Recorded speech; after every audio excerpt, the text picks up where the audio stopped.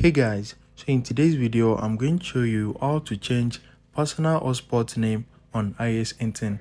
So if you want to change the name that show up when you turn on your hotspot for people on your iPhone, let me show you how it is done. So the first thing is open the settings app on your iPhone and you need to scroll down and click on general.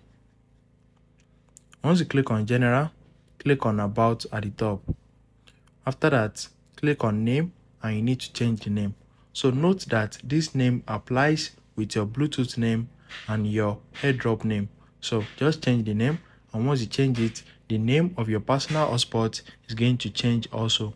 So if you found this video helpful, smash the like button and subscribe to my channel for more amazing videos like this.